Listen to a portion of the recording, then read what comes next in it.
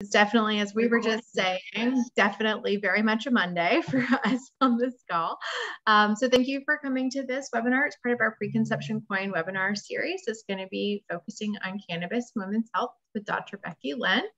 As you all note, the webinar is being recorded and it will be archived on our beforeandbeyond.org website.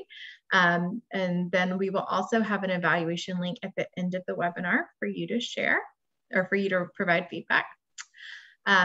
Just as a brief reminder, for our Preconception CoIIN project, our goal is to develop, implement, and disseminate a woman-centered, clinician-engaged, community-evolved approach to the Well Woman Visit to improve the preconception health status of women of reproductive age, particularly low-income women and women of color. And I'm going to turn it over to my colleague, Dara Patel, to introduce Dr. Lin. Hey everybody, so just to let you know a little bit more about Dr. Lin. Dr. Lin is the founder and CEO of Evora Women's Health, as well as an adjunct associate professor of obstetrics and gynecology at St. Louis University. Dr. Lin is a leader in the women's health and cannabis space. She teaches the pharmacology of cannabis, and her research focuses on the effects of cannabis on sexual function in women. She's published papers in the scientific literature and has presented her research both nationally and internationally, both at the ISSWSH conference in Atlanta and at the International Society for the Study of Sexual Medicine conference in Beijing, China. Dr. Lin has been featured in numerous podcasts and several articles in the cannabis space. So most recently, she's filmed and recorded for both MTV documentary and the Huffington Post podcast on cannabis and sex. Her articles, The Relationship Between Marijuana Used Prior to Sex and Sexual Function in Women and Effects of Cannabinoids on Female Sexual Function, can be found online. Dr. Lin completed medical school at Georgetown University School of Medicine in Washington, D.C., and completed her residency at Washington University at St. Louis, and practiced at the University of Missouri in Columbia before joining the faculty at St. Louis University in 2015, where she's been full-time faculty since 2020. After leaving SLU, she founded the Evora Women's Health Clinic in February 2020.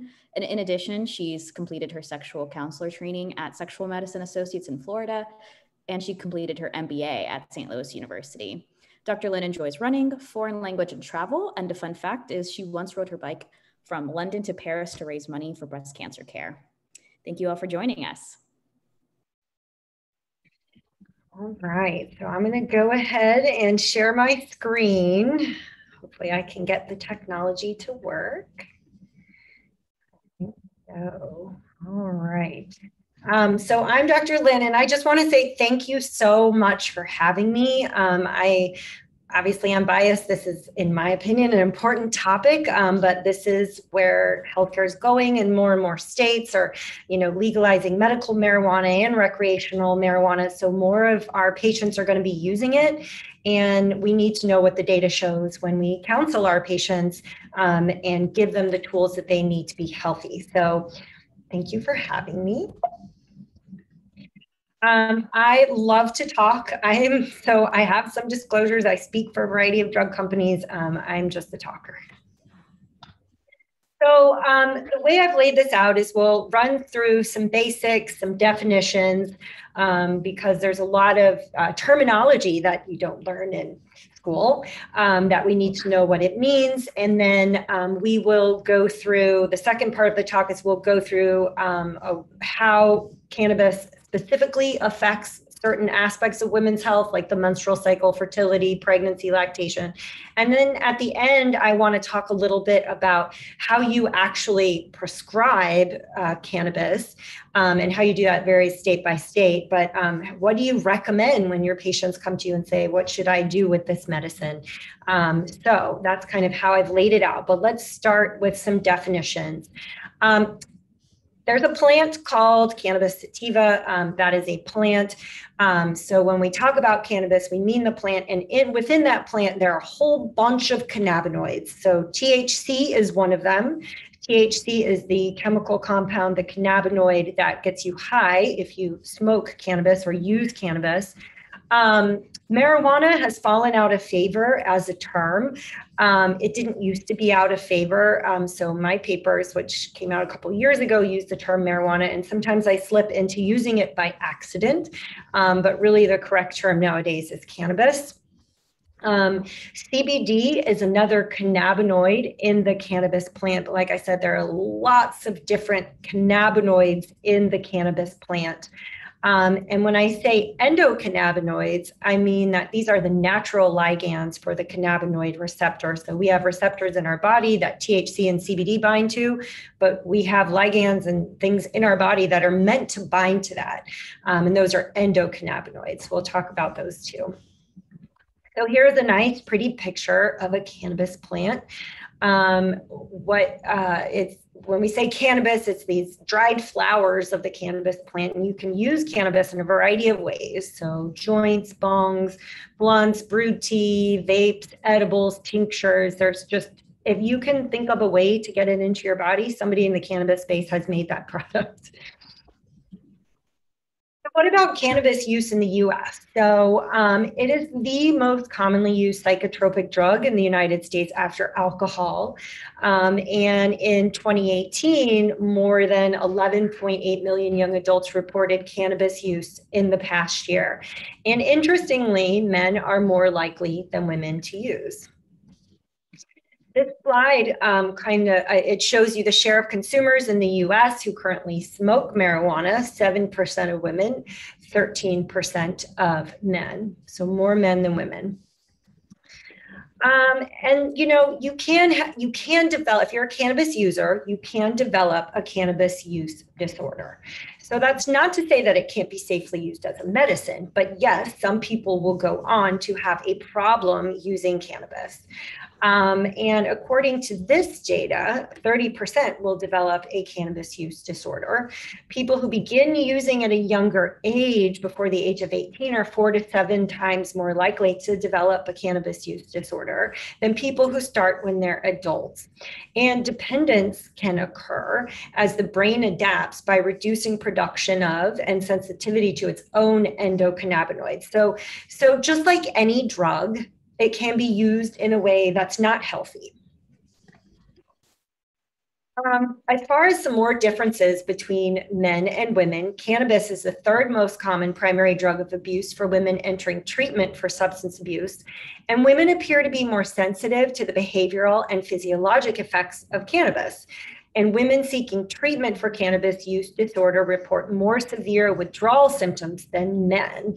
And as we'll get to it, how cannabis affects the body depends on the hormonal milieu. So it's not surprising that women are going to respond and react a little bit differently than men. One thing I want to point out, cannabis is not for teenagers because it affects brain development. It can impair thinking, memory, and learning long term. It can impair thinking and memory even for adults. So I want to now turn a little bit to the history of how we got to where we are today and how we figured out and learned about the endocannabinoid system and THC and CBD. So cannabis has been around for eons and used as a medicine for eons in numerous cultures. We've had this knowledge about the cannabis plant for a long time, but it wasn't until 1964 that Raphael Mechoulam in Israel isolated THC, which is the component in the cannabis plant that causes the high. So that was, big news. He figured out the chemical structure of THC. After that, at St. Louis University School of Medicine in 1988, the first cannabinoid receptor was discovered, and that was called CB1. So we figured out what THC was, but we didn't know what it bound to in the human body until 1988. CB1 receptors are the most abundant type of receptor in the brain. But because now we found a CB1 receptor, then the question is, well, what natural substance in your body is supposed to bind to the CB1 receptor? Because we had no idea that an endocannabinoid system existed. So the next thing that was discovered was anandamide. This is the first endocannabinoid that was discovered. Ananda is Sanskrit for bliss, so that's where the name comes from. It regulates feeding, sleeping, pain relief, and really works in your reward center in your brain. It's released under stress.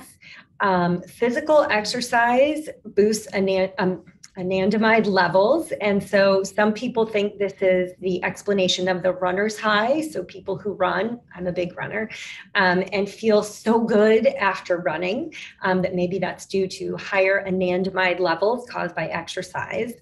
Anandamide protects neurons, facilitates neurogenesis and the creation of new brain cells in adult mammals. And every animal with a nervous system produces anandamide. The next receptor that was discovered was naturally called CB2. This receptor is present throughout the immune system, the peripheral nervous system, metabolic tissue, and in many internal organs. So the cannabinoid receptors, we always think, oh, they're in the brain because, if you use cannabis, you have all these effects in your brain. But actually, cannabinoid receptors are all throughout your body. And anandamide has a very weak affinity for CB2. And so that led to the discovery of 2-AG, which is the other main endocannabinoid, because we were like, well, if it only weakly binds, what is binding strongly to CB2? So 2-AG, it's more potent, more prevalent, more broadly expressed throughout the body, and present in high levels in the nervous system as well. So this graph just shows you the distribution of CB1 and CB2 receptors. They're all over. Like the endocannabinoid system, we didn't really know about this before the 1960s, but it plays a huge role in the human body. So what does it do? So the role of the endocannabinoid system is to maintain homeostasis, to keep things in balance. It's part of cell signaling, or how one cell tells another cell to do something. So some examples are body temperature. So our bodies are designed to be a set point. We're not reptiles, we're not cold-blooded. So if we're somewhere and it's really hot out, then our cells need to tell each other, hey, you've got to sweat, you've got to vasodilate, bring the blood vessels to the surface to release heat, because we're constantly trying to get back to that narrow range of body temperature that keeps us in balance. And so it makes sense then that there is a product called Epidiolex, which is CBD, not THC, it's just CBD, but it is FDA approved for certain types of seizures in kids, because seizures, if you think about that homeostasis idea, these nerves are firing, and the CBD can bring them back to the resting state. So just a quick review about agonists and antagonists. An agonist is a drug that occupies receptors and turns them on, activates them. Antagonists are drugs that occupy receptors but block them, so they don't activate them. So THC and CBD differ in their receptor actions. So THC is a partial agonist at CB1 and CB2 receptors. CBD is a partial antagonist at CB1 receptors. So that becomes important because CBD can block some of the effects of THC. This is called the entourage effect, and we'll talk about this as we get a little further into the talk. But when you think about CBD, they're blockers at the CB receptor, which is a little bit counterintuitive, but they are. But CBD is a serotonin agonist. And so it does affect the amounts of endogenous cannabinoids, but not by directly binding to the CB receptors. And then just to point out, some of these synthetic cannabinoids, like street drugs, like K2 and spice, these are full agonists at CB receptors, so they can cause some real problems and weird reactions. I just want to touch on CBD a little bit, only because this is everywhere now. And if you look on the internet, some website somewhere will tell you it fixes everything, which we know is not true. You have to keep in mind that CBD is not regulated like products that have THC in them. So you have to be really careful. I know the FDA has done studies where they sampled different CBD products, and some of them had no CBD. Some of them were all THC. So it's difficult to know for the layperson what is good CBD versus not. So you have to be careful. It's the second major component in the cannabis plant, and it does not cause psychoactivity. But like I mentioned, it acts as an entourage molecule, reducing the effects of the THC. And it regulates the negative effects like tachycardia, anxiety, sedation, and hunger in humans and rats. CBD itself does have anti-anxiety and antipsychotic properties. It modulates the metabolism of THC by blocking its conversion to the more psychoactive 11-hydroxy-THC. It's an antioxidant, anti-inflammatory, immunomodulatory effects. And I think that's why it's marketed as the cure-all for everything, but the data is not there for CBD, right? Like there's some data, not great data, but you have to be careful when you look at websites that tell you that it fixes everything, because if it sounds too good to be true, it probably is.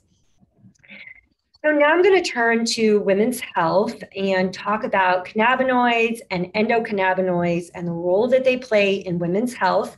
And I've divided it into menstrual cycle, fertility, pregnancy, pelvic pain, and sexual function. And this is really a look at the data, what we know. So the female reproductive system has the highest concentration of endocannabinoid receptors after the brain, making women particularly responsive to the medicinal properties of the plant. And the endocannabinoid system is all over the reproductive tract. It's in the ovary, the fallopian tubes, the myometrium, the endometrium. And the expression of CB receptors in the endometrium and levels of anandamide, and FAAH is an enzyme that affects anandamide. These levels change throughout the menstrual cycle.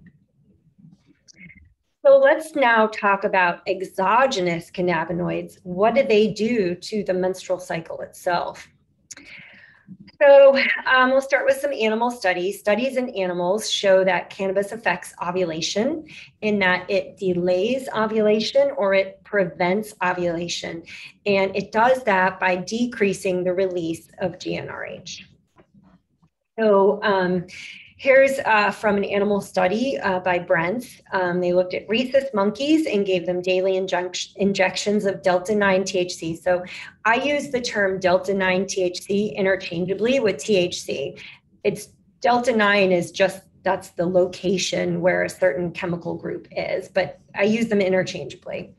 There's now a delta-8 THC that's around. And if you have questions about that, I can answer those later. But when I say THC, I mean delta-9. So they gave these monkeys the equivalent of 5 to 6 joints during the follicular phase, and they found that this delayed or prevented ovulation. They also found that prolonged exposure of THC in the rhesus monkeys led to tolerance, and after several months, the menstrual cycle went back to normal. With animal studies, most studies use delta-9 THC only instead of cannabis, which contains hundreds of cannabinoids, and not only cannabinoids, it contains terpenoids and flavonoids, which may be having an effect. So these are difficult to generalize. They're not very generalizable to a human, but it's all we have. And the other thing to keep in mind is that most of the rhesus monkey studies used a dose that was comparable to heavy use of marijuana. So what about not so heavy use, mild use of marijuana, or infrequent use? When you look at what studies are available on humans, there was this North Carolina early pregnancy study, and they found that women who use cannabis have a slightly elevated rate of anovulatory cycles. And so women who use cannabis, they did note that it translates over to humans. The issue is that, these were sort of questionnaire. This is not a double-blind randomized placebo-controlled trial. So there's no way to control for the amount of cannabis used or to control for other things, other substances and other conditions that could affect the menstrual cycle. So this picture just illustrates where cannabinoids, exogenous cannabinoids, can affect the menstrual cycle, and they do so at the hypothalamus. So they prevent the hypothalamus from making GnRH, which tells the anterior pituitary not to make LH and FSH, which tells the ovaries not to make estrogen and progesterone. But I find this part interesting. There is a bidirectional effect. So not only do exogenous cannabinoids affect estrogen and progesterone levels play a role in the effects that cannabis has on the body.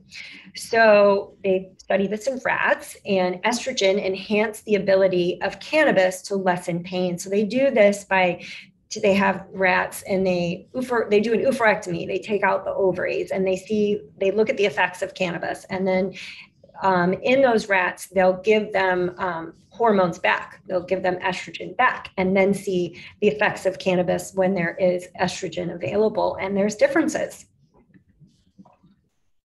With animal studies, animals are different than humans. Animal experiments are very well controlled. You know, the dose, the route, the timing, kind of touched on this already. This may not approximate how humans use cannabis or the type of cannabis used. And you can't control for lifestyle use of other drugs, tobacco, things like that. So it's a start, but more research is needed. So let's turn to the effects of exogenous cannabinoids on fertility and the role of endogenous cannabinoids in fertility. So interestingly, the ECS is prominent when it comes to getting pregnant and staying pregnant.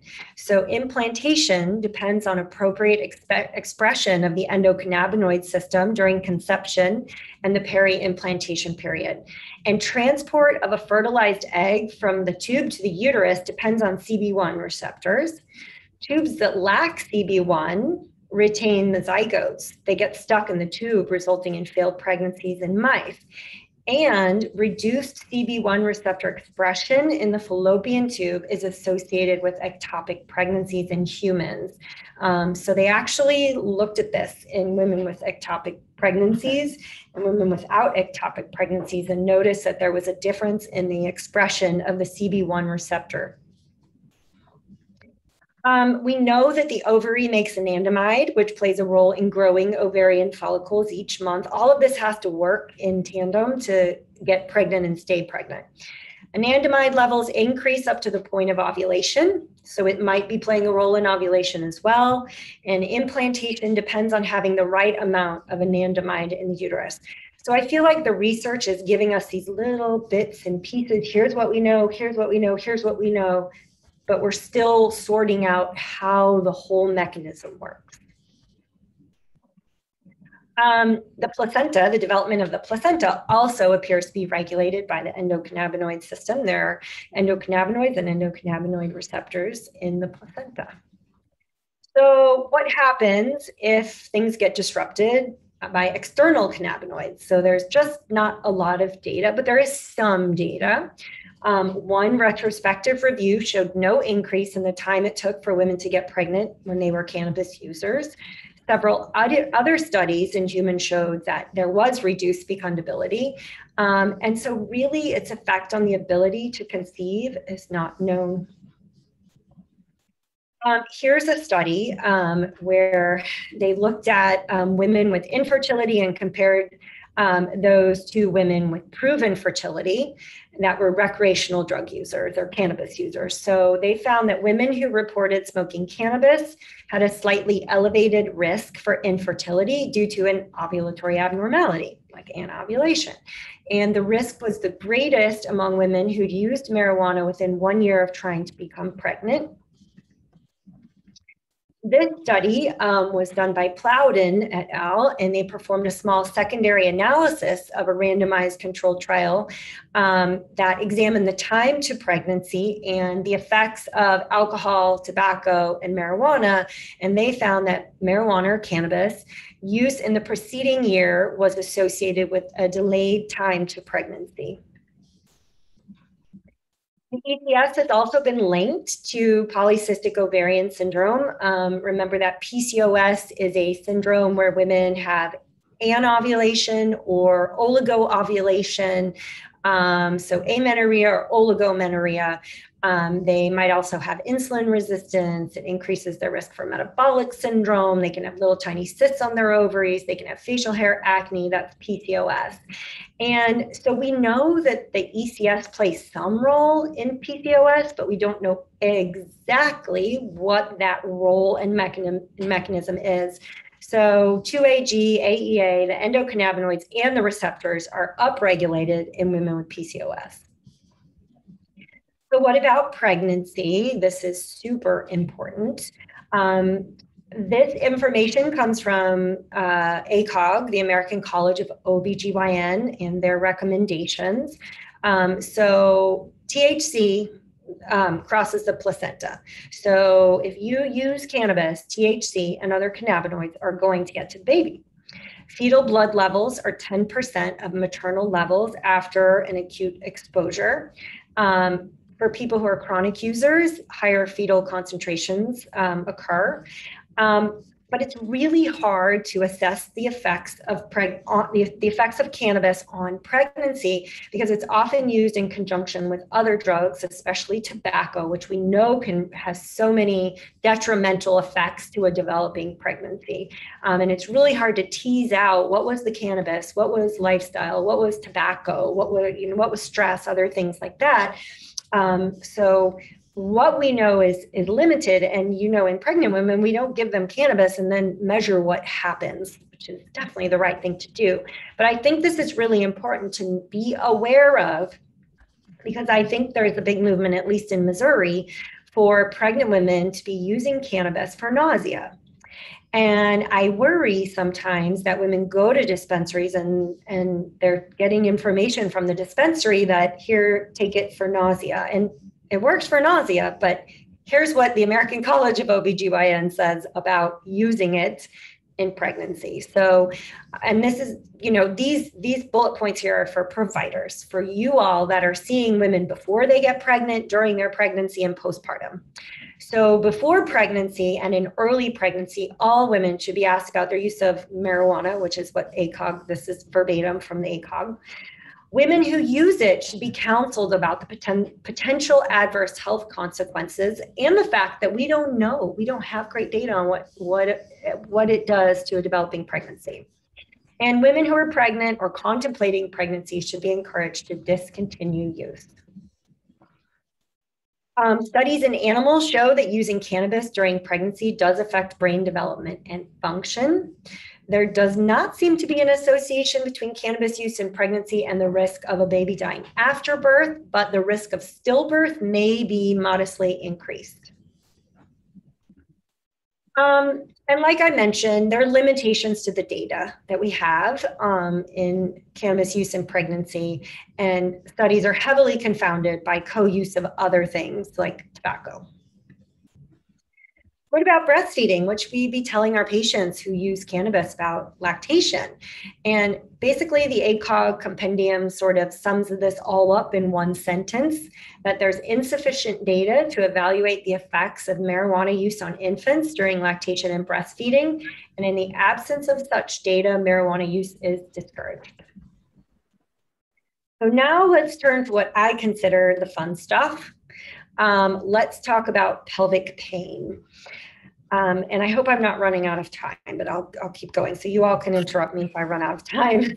Let's talk about pelvic pain. So there are a variety of different types of pain. There's nociceptive, neuropathic, and centralized. So nociceptive is the kind of pain, like if you take your finger, you put it in a burning flame, it'll burn. There's inflammation or damage.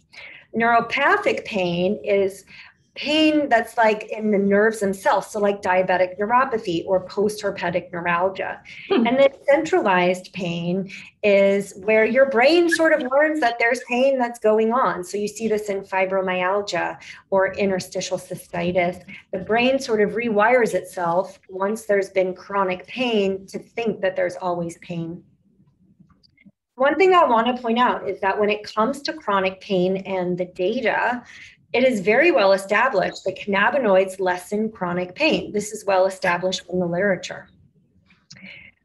And so when it comes to chronic pelvic pain, if you're a gynecologist or you take care of women, this is fairly common. And in my practice, it's very common because I specialize in chronic pelvic pain and dyspareunia and things like that. And so chronic pelvic pain accounts for about 1 in 10 outpatient gynecology visits. Prevalence estimates range from 5.7 to 26.6%. It's an indication for surgeries, laparoscopies, hysterectomies. It's a common problem. And women with chronic pelvic pain commonly have a neuropathic component to their pain. So women with chronic pelvic pain many times will have endometriosis, irritable bowel syndrome, painful bladder syndrome, or interstitial cystitis, musculoskeletal pain. And there's often a neuropathic component to their pain. And there's evidence that cannabis has its greatest impact on chronic neuropathic pain. So it would make sense that it would work for chronic pelvic pain. A meta-analysis assessed the effects of cannabis on neuropathic pain and concluded that inhaled cannabinoids improve pain by 30% in 1 of every 5 to 6 patients. And I find this interesting. A 2014 consensus statement of the Canadian Pain Society put cannabinoids as a 3rd-line treatment for chronic neuropathic pain. So they work well for neuropathic pain. There's another theory out there, this theory about an endocannabinoid deficiency. This was put out by Ethan Russo, Dr. Russo. And the idea is that this endocannabinoid deficiency is a condition where patients have abnormally low endocannabinoid levels, and that leads to chronic pain syndromes like fibromyalgia, irritable bowel, other treatment-resistant syndromes. It's a similar concept to what happens in Parkinson's and Alzheimer's, right? Alzheimer's, you have low acetylcholine. Parkinson's, you have low dopamine. So his theory is that if the ECS tone were low, that could lead to excessive pain. It's an interesting thought. And then I also want to point out when it comes to cannabis and its treatment of chronic pain is there's not just cannabinoids in cannabis. There are terpenoids and flavonoids. The terpenoids, by the way, give cannabis its aroma, the specific smell. But these also have been shown to have analgesic properties. So just going to make sure, and I'll go back to the chat at the end and answer all these questions. So let's talk about endometriosis. Endometriosis is when the tissue inside the uterus, the endometrium, implants somewhere outside of the uterus. So you can see here on the right, there's implantation on the outside of the uterus, on the ovaries, right here, on the bowel. It causes local inflammation and scarring, and it causes chronic pain. I already said that. And women with endometriosis not only have chronic pelvic pain, but they have painful sex, pain with bowel movements. Typically, they have severe menstrual cramps, and then eventually their pain is just all the time. So what about the endocannabinoid system in endometriosis pain? So the endocannabinoid system interacts, or it's part of how women perceive pain, both nociceptive, inflammatory, and neuropathic. And so women with endometriosis, it would make sense that cannabinoids could help their pain. Interestingly, the ECS may have a role in the development of endometriosis. Endocannabinoids themselves have been shown to trigger endometrial cell migration. CB1 receptors have been found on the sensory and sympathetic neurons that innervate the endometriosis lesions. So we know that endometriosis pain and the endocannabinoid system are connected somehow, but we still haven't worked out the final details. There's evidence that a disruption of the ECS potentiates pain in women with endo, and giving somebody cannabinoids appears to correct this disruption in vitro studies. Both synthetic and natural cannabinoids decrease the release of inflammatory modulators. Inflammation plays a big role in endo, and they also inhibit the growth of new blood vessels, which affects the growth of new endometriotic lesions. So, all that's fine and dandy. It's, evidence from in a little test tube or in animals or whatever, but what are women doing? So I found that this is an interesting study. In this Australian study, women rated cannabis as the most effective self-management strategy when they had endometriosis in controlling their pain. There's no studies that have anything to do with vulvodynia and cannabis, but biologically, it kind of makes sense, and I'll explain why. There is one retrospective study that reports that 7% of women with vulvodynia did medicate with cannabis. And a mouse model of chemically induced vulvodynia showed that treating with topical THC led to decreased pain sensitivity and a decrease in mast cell density in the affected tissue. So why would that be? So we know that there are TRPV1 receptors in the vulva. We already know that capsaicin binds to these TRPV1 receptors, and capsaicin is a known treatment for vulvodynia. I never use it though, because apparently it causes a lot of pain first before it fixes the pain. But cannabinoids also bind to that TRPV1 receptor, so it makes biologic sense that cannabinoids would help with vulvodynia, although we don't have substantial data to prove that. I'm going to talk now a little bit on cannabinoids and sexual function. I'm going to start by saying sex is complicated. We all know that. There are a lot of things that play into normal sexual function. It's not only testosterone, but it's hormones like estrogen, oxytocin, prolactin, and then neurotransmitters like serotonin, dopamine, and norepinephrine. And there's a theory that normal sexual function depends on this balance between things that are sort of pro-sexual and things that are inhibitory to sex. So it's this nice balance and nice mix of neurotransmitters and hormones in the right levels. And when something affects that, that's when things get out of whack. Kind of like the SSRI medicines, the antidepressants like Prozac, Zoloft, Paxil can lower your sex drive and inhibit your ability to reach orgasm. So there's a thought that cannabis affects sexual function through two main pathways. It regulates the release of serotonin and dopamine from neurons, and it also affects your hormone levels through affecting GnRH. So what do we know about using cannabis and what it does to sexual function? So of course, there's not a lot of data. There's data in animals, which is a little bit more scientifically sound, but it's animals. And then there's data in humans, which really relies on human recall and questionnaires. So when they looked at rats, there are several studies that show that if you give rats cannabis, there's an increase in receptivity and proceptivity. So receptivity is measured by lordosis, which you can see as the female rat arching her back, which signals she's ready for copulation. And then proceptivity is courting. So little rats, they make these hops and darts and they make little noises to attract mates.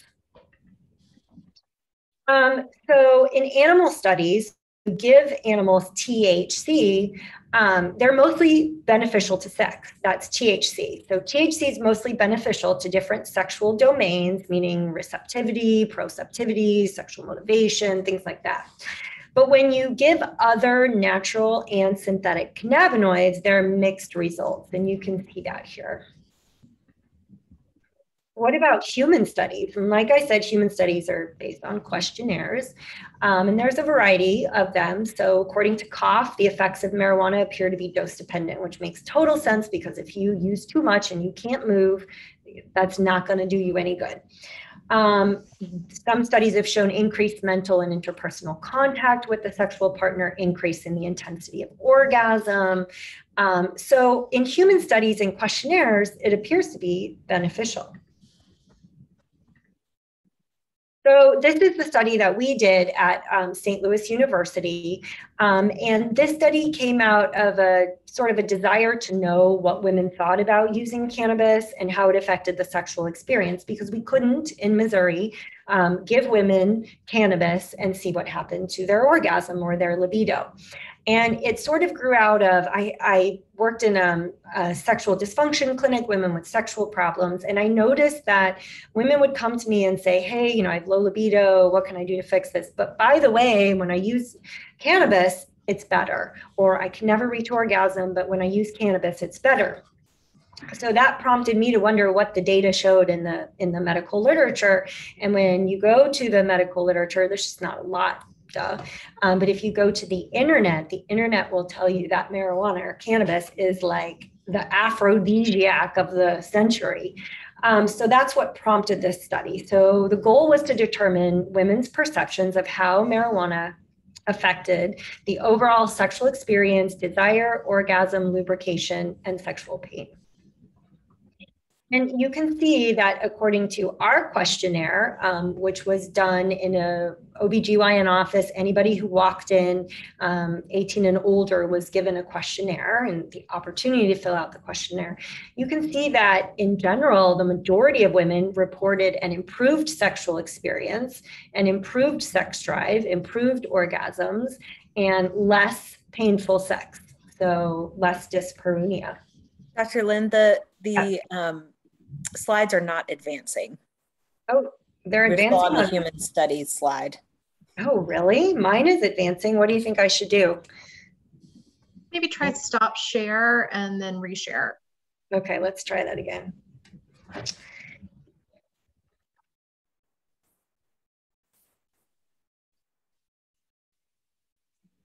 Is it sharing now?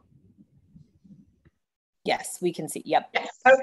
Okay, so this was the slide I just finished up, overall positive impacts on experience, drive, orgasms, and dyspareunia. And then lubrication was kind of mixed.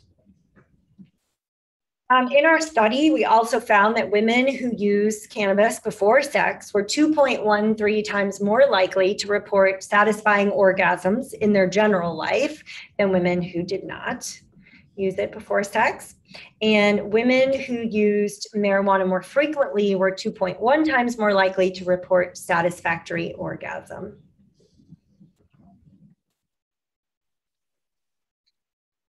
This is another study from Wiebe and Just, and in this study, they had 216 questionnaires from people with experience using cannabis. 63% of the respondents were female, 30% were frequent cannabis users. And they found that the majority of people found that cannabis helped them to relax, heightened sensitivity to touch, and increased intensity of feelings, thus enhancing the sexual experience. Others in this cohort found that cannabis interfered by making them sleepy and less focused, or had no effect on their sexual experience. This kind of shows you that for women, it looks like more women found that cannabis made it easier to orgasm, but also more women found that cannabis use before sex made it more difficult to focus.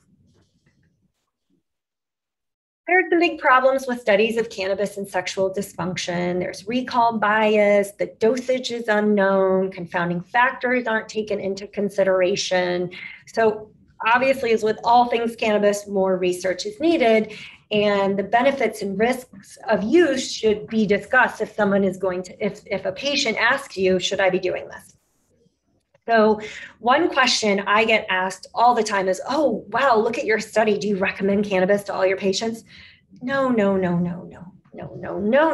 right? There's risks and benefits. So, and you know, if somebody's interested in using cannabis around the sexual experience, by all means, be in a safe place with somebody you trust. You know, this isn't something you should test out in an unsafe space. So, and you can always test it out by yourself without a partner, just in case you don't have the reaction that you expected to have. So we also get the question, well, why? Why does cannabis appear to improve the sexual experience? And there's a couple theories, maybe a decrease in anxiety, heightened sensation, slows down the perception of time. So I want to turn now to medical cannabis because this is an evolving area. And you might have some patients who come to you and they have another provider who's giving them cannabis and you're like, I don't know, what is this dose? What is it doing? And the way that we look at this is the most appropriate medical dose and approach is the one that provides a precise dose for the desired duration in the appropriate form with fewest side effects. And the goal with medical marijuana is not to get high. And I feel like when you talk about medical marijuana, people are like, I don't want to be stoned. But that's not the goal. You don't have to be stoned to use medical marijuana for the treatment of certain medical conditions. So when you do it, you always start low, right? You start with the lowest dose and go really slow. You start super low and you can always go up if you need to. And how you use it depends on the desired effect. So edibles take the longest to take effect because they have to be absorbed through the GI tract, whereas smoking, vaping, those are the fastest effect. And you can use a combination of CBD and THC. So you can make use of that entourage effect. So that way the CBD can take away that high feeling. And I have found this in like a 1-to-1 ratio of CBD THC. The majority of people don't feel high. If they do feel high, you can do a 5-to-1 ratio, 5 times CBD and 1 of THC. Let's see, I kind of already said this, but CBD and THC are both used to relieve pain, anxiety, seizures, nausea, although they work through different mechanisms. But when they're combined, they can enhance each other's benefits and reduce the negative effects. So when it comes to ways that you can use cannabis, I don't ever recommend smoking cannabis to anyone because of combustion. When you get it to such high temperatures, it produces toxins, kind of like tobacco smoke. So vaporizing and e-pens, and these are, regulated vape pens, deliver cannabis, but they keep the temperature well below the level at which it combusts. So it doesn't create those toxins that are associated with smoking a joint. The onset of action, edibles are the slowest. And remember that their peak concentrations occur in 2 to 7 hours, and it can take 1 to 2 hours before a patient will notice an effect. So the last thing you want to do as a patient is eat an edible and be like in 10 minutes, oh my God, I don't feel anything, and eat more. And then you still don't feel anything and eat more. And that's how people end up in the emergency room with terrible paranoia. Smoking or vaporization is fast. The issue with this when it comes to being sort of somebody who recommends this to a patient is an edible comes in a dose that says 2.5 milligrams or 5 milligrams. So for me, I'm like totally used to medicines that come that way. But vaping or smoking, how much medicine a patient gets depends on the size and the duration of the inhalation. And experienced users are more efficient in absorption. There's also sublingual in the form of tinctures or buccal where you put it in your cheek. This is still rapid onset, just not as rapid as vape pens. And the other thing about dosing THC CBD is that more is not better. You can see from this curve, there's an optimal dose that's kind of middle of the road, and it's decreasing returns the higher that you go. So just to sum it up, the endocannabinoid system plays a huge role in women's health in general and in human reproduction. I do not recommend that anybody uses it during pregnancy or lactation. Endometriosis pain may be particularly susceptible to treatment with cannabinoids, and time will tell. I'm looking forward to more data on that because endometriosis is a horrible disease. And then several aspects of sexuality appear to be improved with cannabis use at moderate doses. My opinion is there's a potential role for medical cannabis to have potentially huge benefits to patients. It's a medicine like anything else. I feel like it's just gotten quite a negative stigma over the years, but it's medicine, just like anything else. So there are risks and benefits and side effects. So I want to end it there. Thank you so much for having me. I really appreciate it. I feel very grateful that I've had the chance to talk with all of you. I love social media, so please follow me. My practice is Evora Women's Health. I also have YouTube, Instagram, Facebook, and I've done a couple podcasts on sex and marijuana. I've done Dan Savage and some other ones. So if you're interested in that, you can find those on the internet. If you have any questions, you're always welcome to email me. You're never bothering me. You can see my email down here, drlynn@evorawomen.com. And here is our website if you're interested. So I'm happy to take questions. So let's see if I open the chat.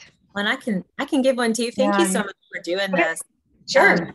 One of the questions that came up was about the cyclical vomiting syndromes and the association with marijuana use, and that sometimes, you know, particularly when we see it used in pregnancy, that it actually makes vomiting worse. Is Yep. there information that you can give about that, or? No, but that does happen. I don't recommend it in pregnancy, but yeah, they can get into that cyclical vomiting syndrome. But if you don't know that until you try it. If, you know, are you going to be somebody who has that response or somebody who it actually helps? But yeah, no, that can happen.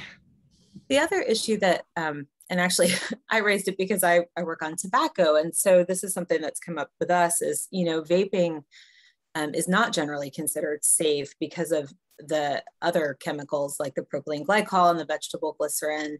And I do know that the ends in vaping associated lung injury, the EVALI cases, the majority were associated with vaping THC. So is that something that folks who are prescribing medical usage are thinking about, or is it something that they're weighing, and how do you kind of take that into consideration? Yes. So, you know, so in Missouri, where I'm in St. Louis, recreational marijuana is not legal. So the cannabis industry is highly regulated. So like the vape pens that you buy in a medical dispensary, you know exactly what you're getting. You're not going to get some of these weird oils when you get vape pens on the street. So I feel a lot more comfortable knowing that, you know exactly what you're getting. It's highly regulated here. So you don't run into some of those dangerous oils that cause lung injury.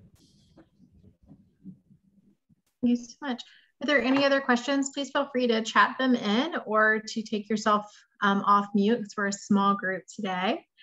So feel free to chime in with questions. And we've also put an evaluation link in the chat for folks to provide their feedback. We're getting some thank yous. Everybody's appreciating it. And also just while we're letting people chat in their questions, just share our social media properties as well.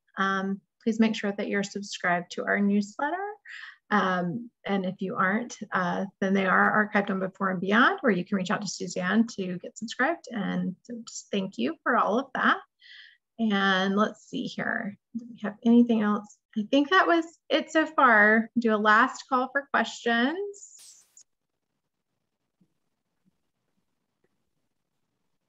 Okay. Thank you so much, Dr. Lynn, for this very informative webinar. It's great. Thank you. Bye. Thank you so much. Have a wonderful day, everybody. Thanks for joining us. You too.